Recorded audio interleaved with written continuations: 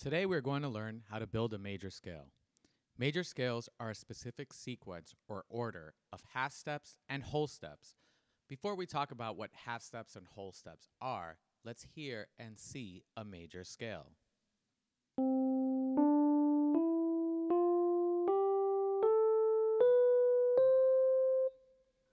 Even if I start somewhere else on the keyboard and it looks different,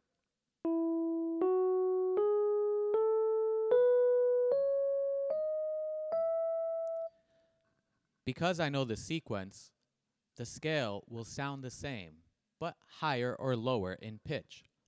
Knowing the sequence, I can build a scale anywhere on the keyboard.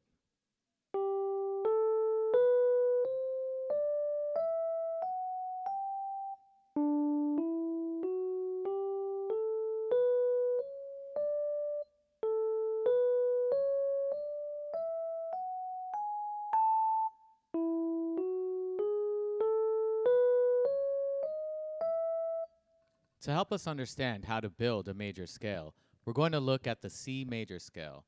The C major scale does not have any flat or sharp notes. That's going to help us understand how to build a scale. But first, we need to find C. An easy way to find C is to look for a group of two black keys. The black keys are in alternating groups of 2s and 3s. Once you find a group of 2, go to the key on the left and slide down and to the left one key. You found C. This happens anywhere on the keyboard there is a group of 2 black keys. The C next to the center group of 2 black keys on the keyboard is middle C. We have found middle C. Starting on C, I can go up the white keys to make the C major scale.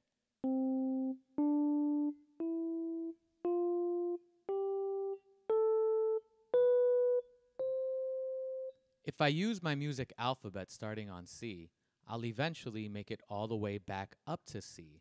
This allows me to label all of my keys on the way up. C, D, E, F, G, A, B, and C.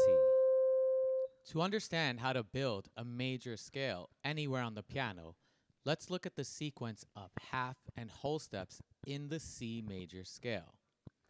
A half step is the space between 2 notes next to each other on the keyboard.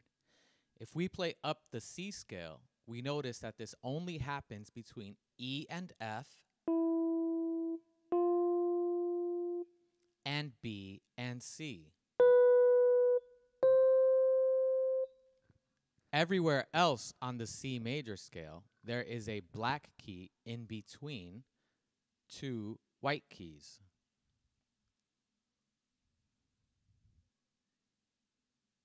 Only between E and F and B and C is there no black key in between.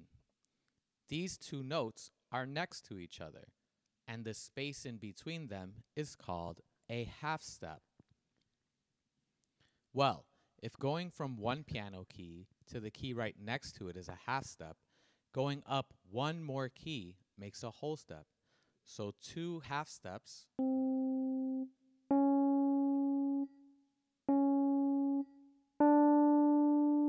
make a whole step. Here we can say there is a whole step between C and D because we have to go up 2 half steps in order to move from C to D. If I keep going up the scale, I'll notice that there's also a whole step in between D and E. there's a whole step between F and G.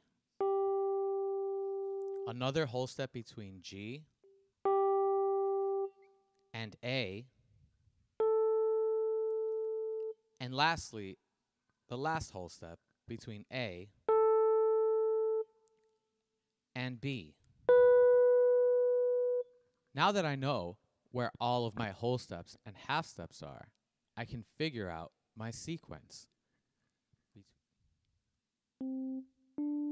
Whole step, whole step, half step, whole step, whole step, whole step, half step. So my sequence is whole, whole, half, whole, whole, whole, half. To remember the sequence, I like to say it like this. Whole, whole, half, whole, whole, whole, half.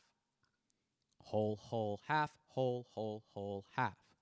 I can make a rhythm out of it. Whole, whole, half, whole, whole, whole, half. Whole, whole, half, whole, whole, whole, half. Whole, whole, half, whole, whole, whole, half. The C scale is a great scale to learn first on the piano because the white keys naturally have this pattern of whole steps and half steps when you start on C.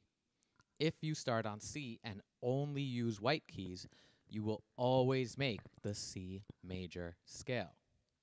Now that we know how to build a major scale, let's try somewhere else on the keyboard. Starting on G, I go up a whole step. From A, up another whole step. A half step up from B is C.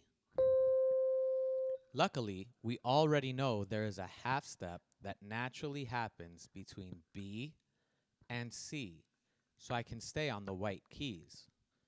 A whole step up from C is D. A whole step up from D is E. Remember, there is also a half step that happens between E and F. But I need to go a whole step instead of a half step. To do this, I move up 2 half steps.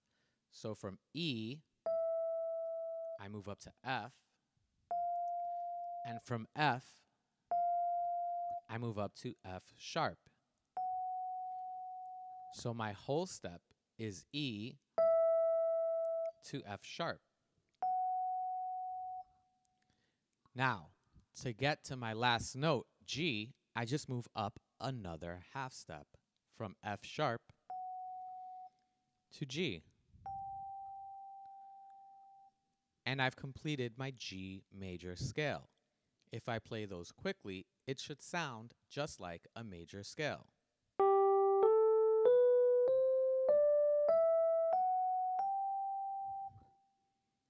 Now that you know how to make a major scale, try building one somewhere else on the piano.